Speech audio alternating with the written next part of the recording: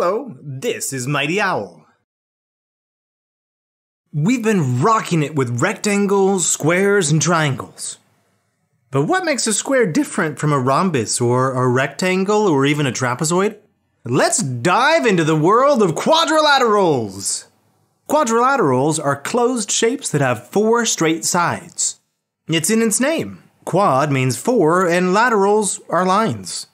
And rectangles are only one type of quadrilateral.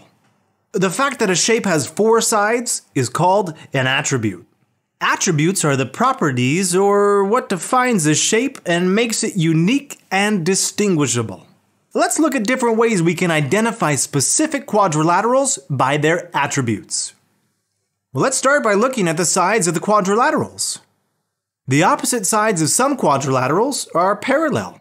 Parallel means that they're always at the same distance, and even if they extend forever, they will never, ever touch.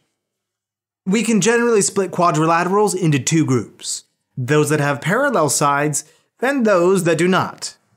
Notice that the shapes are still quadrilaterals since they all have four sides. We've just separated out more specific types of quadrilaterals. But let's keep going. We want to discover what makes a square so different from all the other quadrilaterals. Another attribute shapes have is opposite sides with the same length. Such shapes are rectangles and squares, and also rhombuses and parallelograms. Let's organize our shapes to get all those that have opposite sides equal in length together. Look, the trapezoid is no longer with the other shapes. A trapezoid may have parallel sides, but it does not have opposite sides that are equal, just like the parallelogram, rectangle, rhombus, or square. Look at the square and the rectangle. See how the sides come together at a nice corner that looks like an L shape? This is called a right angle. The types of angles that shapes have is another attribute. The rhombus and the parallelogram do not have their angles as an L shape. Well, here's an easy way to remember it. The rhombus is the tired and sleepy cousin of the square, and the parallelogram is the tired and sleepy cousin of the rectangle. Now that we can separate the quadrilaterals that have right angles, the square and the rectangle are the only ones left. And what is the difference between them? Of course you know, it's in their sides. A square has all its sides equal, whereas a rectangle has its opposite sides equal. Wow, there's a lot that goes into organizing shapes. So we're going to focus on just a few different quadrilaterals, squares, rectangles, rhombus, parallelogram, and trapezoids. Identify the quadrilaterals. Alright, let's start with some practice identifying quadrilaterals.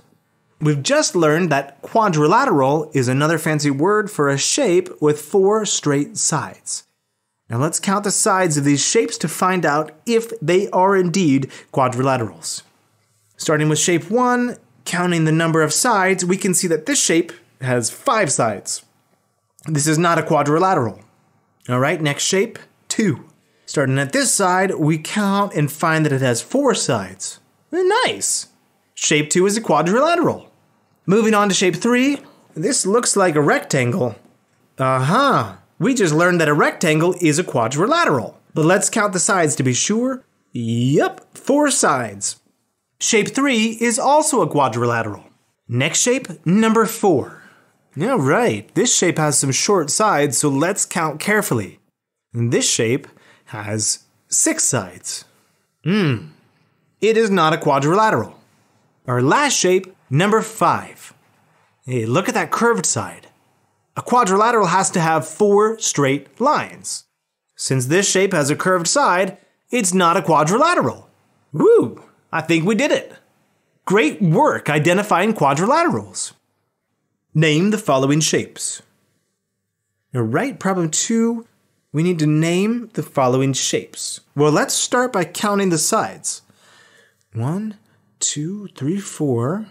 They all have 4 sides. Wait, this means they're all quadrilaterals. Next, let's look at if any of the shapes have opposite sides that are equal or parallel. Well, shape 1 and 3 do. Now look at where the sides meet for these two shapes. Never. So shape 1 makes those nice corners called right angles, and its opposite sides are equal. So is it a square or a rectangle? Well, its 4 sides aren't equal, and so that makes it a rectangle. Shape 3 does not have right angles, but its 4 sides are equal, so it's a rhombus.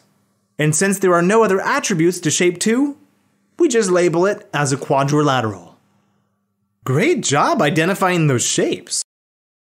Woo, who would have thought that there was so much that goes into shapes? Let's take a quick sec to summarize what we learned. You learned about quadrilaterals and that they're all shapes with 4 straight sides. And you also learned about attributes or ways to organize shapes. You were able to classify and identify shapes like squares, rectangles, parallelogram, rhombus, and trapezoid. Fantastic work, and I will see you in the next video.